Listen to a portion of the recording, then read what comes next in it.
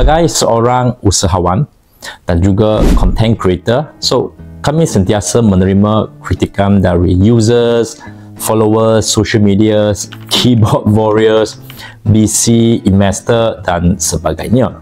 So, ia ibarat setiap hari kena tembak face to face. Cedera, sakit hati, nangis, cuma kami sendiri yang tahu sahaja. Right?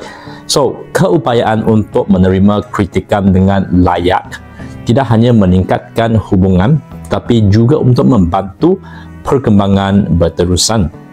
Alright, so sebagai seorang usahawan memang tak senang guys. I think some of the boss yang tengah tengok video ni memang kurang tahu.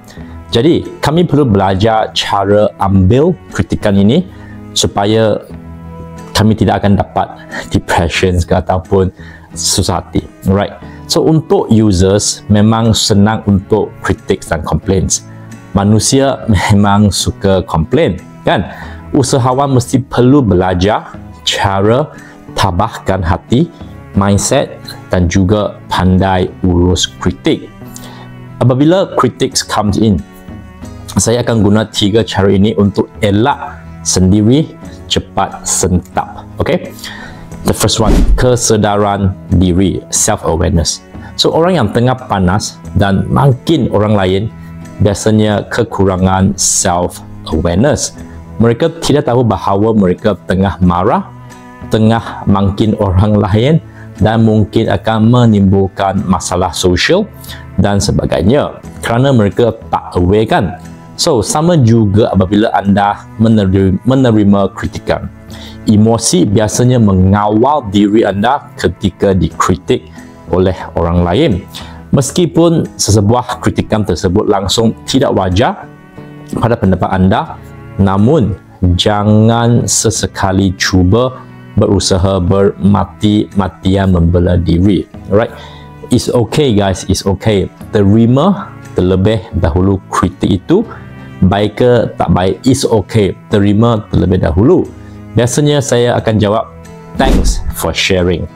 When I was younger, saya akan membela diri bermati-matian.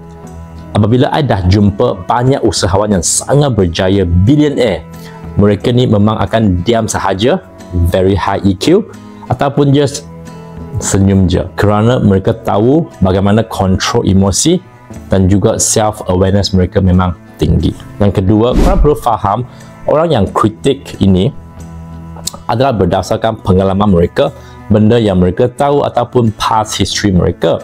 Memang benda yang mereka share itu mungkin dapat bantu korang, mungkin tak, tapi relax dulu. Alright, relax dulu. Manusia ini memang haiwan yang suka show off. Okay, tak kira level apa, low level ke, high level ke, suka ke, tak suka ke, mereka ni memang suka cakap tentang orang lain. Bos Shopee itu tak baik, patut tukar sistem mereka. Aplikasi Grab patut buat ini, baru boleh dapat lagi banyak users. You pergi buatlah, pandai cakap je. Alright, show me how you make your first 100,000 online. Alright, next time apabila ada orang kritik korang, dalam hati you ingat kata-kata ini. Alright, orang yang ada mulut mesti boleh cakap, biar dia cakap je. Alright, kritik tu korang perlu accept dulu. Walaupun you tengah panas, jika you marah balik, lawan balik, is just show that you sama dengan dia begitu low. Alright, I think next, I think ini paling penting, iaitu terima kekurangan. So manusia kan, kita tak suka dikritik, ya.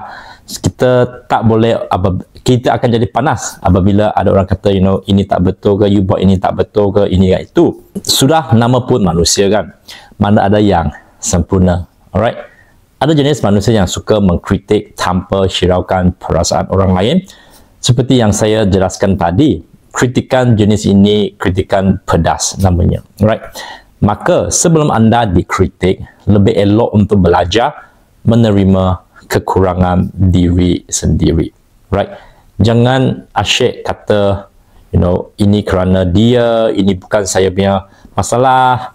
into kerana dia, right? Never blame others, it is always you.